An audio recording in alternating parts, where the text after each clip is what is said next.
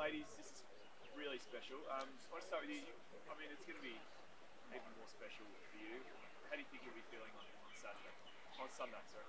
I think it'll be a roller coaster of emotions, especially like seeing a lot of women and families, especially with their kids who have, been through cancer, currently having treatment, or have close ones who have faced cancer. I think I probably will get emotional a lot on the day, especially like knowing what I've been through. I don't want anyone else to experience like my experience with breast cancer and with my mum, but it'll be nice to meet people who've gone through and are going through a similar situation to what I have. But yeah, it will be an emotional day, I think. If you can, if you're comfortable, tell us about your mum, and she must have loved watching you play footy.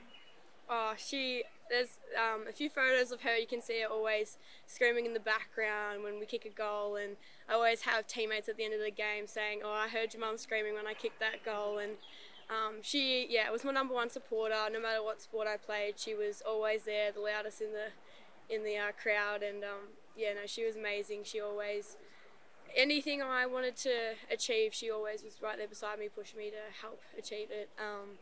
She was incredible. She had the biggest laugh, and most best, like, going through her situation, she was so positive. And I guess when you see the strongest person going through what she's faced, it's hard to watch, and you just want to do the best for her to make her proud.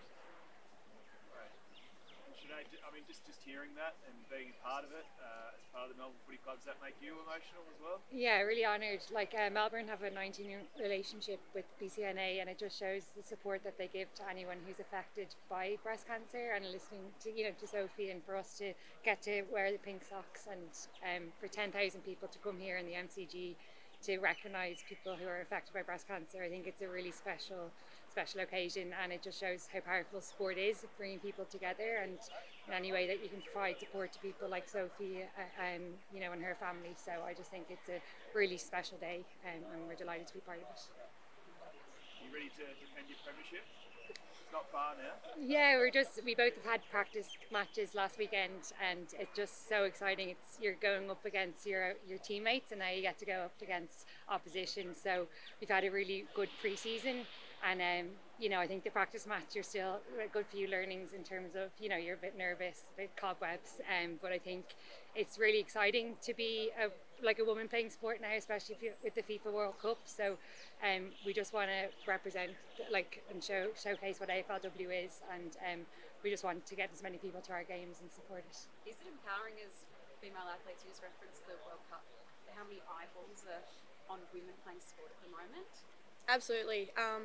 I saw a post the other day of the FIFA Women's World Cup from a photo from 13 years ago, when they had barely any crowd, and they had a game where there wasn't a crowd brought in, to basically selling out all the stadiums that they're playing in now 13 years later. It definitely gives you hope for all other women's sport, that it can grow and it can be massive. And to watch the Tillies go through to the semi for the first time for both the men and the women is just, I got emotional watching them go through. And I barely watch soccer, but this year, it's the most soccer I've watched in my life, and it's just exciting. It gives you hope for women's sport.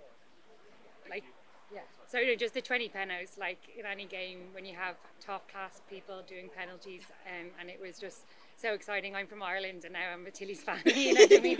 They've converted me in terms of all of those women and their stories. So yeah, it's really exciting.